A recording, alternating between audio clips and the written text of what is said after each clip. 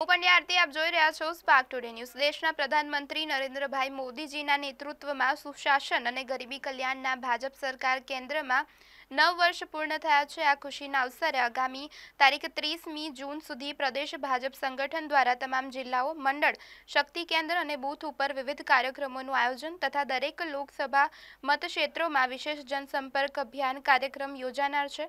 આ કાર્યક્રમ દ્વારા નરેન્દ્રભાઈ મોદીજીના નેતૃત્વની સરકાર દ્વારા થયેલા કાર્યો અને વિશેષ યોજનાઓ ગામડાઓના છેવાડા માનવી સુધી પહોંચાડવામાં આવશે, જેના ભાગરૂપે આજરોજ તાપી જિલ્લાના બાજીપુરા ખાતે પ્રદેશ પ્રમુખ સી.આર. પાટીલ અને કેન્દ્રીય મંત્રી કૌશલ કિશોરની અધ્યક્ષતામાં બારડોલી લોકસભાની જાહેર સભા યોજાઈ, જેમાં આવનાર લોકસભાની ચૂંટણીમાં 400થી વધારે સીટોથી વિજય થવાની આશા વ્યક્ત કરી છે।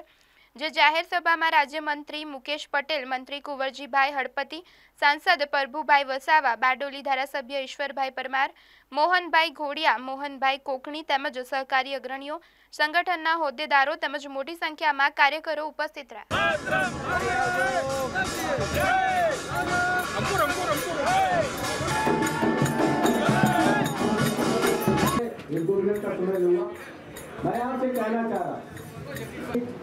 संदीपभाई देसाई, पूर्व जिला प्रमुख અને ધારાસભ્ય શ્રી મોહનભાઈ કોકણી, બિહાર વિધાન આપણા જ ગુજરાતનું ગૌરવ અને વિશ્વના સૌથી લોકપ્રિય વડાપ્રધાન આદરણીય નરેન્દ્રભાઈ મોદી સાહેબની ભારતીય જનતા પાર્ટીની કેન્દ્ર સરકારને સફળતાપૂર્વક 9 વર્ષ પૂર્ણ કરેલ છે, જેના અનુસંધાને આજે બારડોલી લોકસભાની અંદર ભારતીય જનતા પાર્ટી દ્વારા મહાસંમેલનનું આયોજન કરવામાં આવેલ હતું।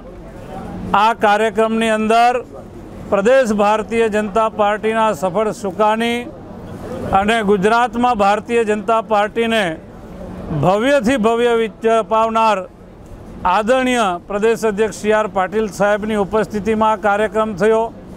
અમારા કેન્દ્રના આદરણીય મંત્રી શ્રી કિશોર કૌશલજીની હાજરીમાં કાર્યક્રમ થયો।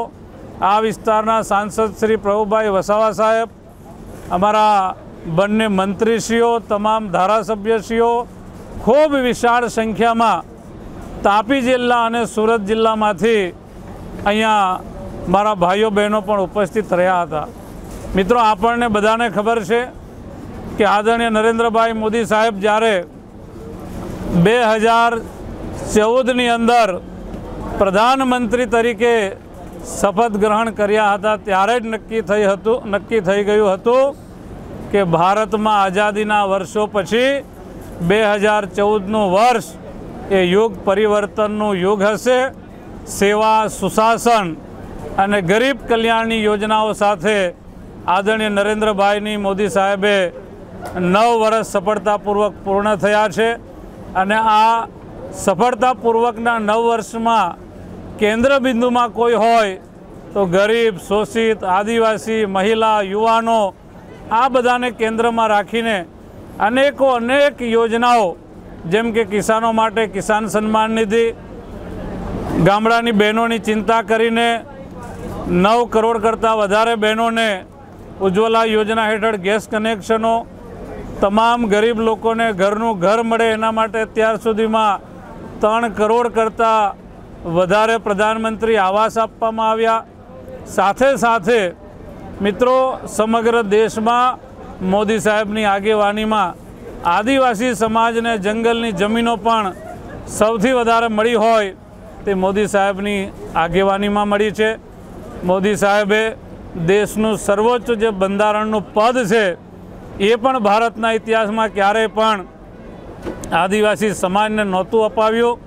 આજે ભારતીય જનતા પાર્ટી અને નરેન્દ્રભાઈ મોદી સાહેબ ઉપર અમને બધાને ગૌરવ છે કે એક સામાન્ય પરિવારમાંથી આવતી એક આદિવાસી બહેનને, દ્રૌપદી મુર્મુજીને આ રાષ્ટ્રપતિનું પદ અપાવીને સમગ્ર દેશમાં આદિવાસી સમાજનું ગૌરવ વધાર્યું છે। ત્યારે આપ સૌને હું ચોક્કસ ખાતરી આપું છું કે બારડોલી લોકસભા આવનારી 2024માં 5 લાખ કરતાં વધારે સીટોથી જીતીશું અને સમગ્ર દેશમાં 400 કરતાં વધારે લોકસભાની સીટો भारतीय जनता पार्टी जीतशे અને આદરણીય પ્રધાનમંત્રી નરેન્દ્રભાઈ મોદી સાહેબ એ ત્રીજી વાર દેશના યશસ્વી પ્રધાનમંત્રી બનશે।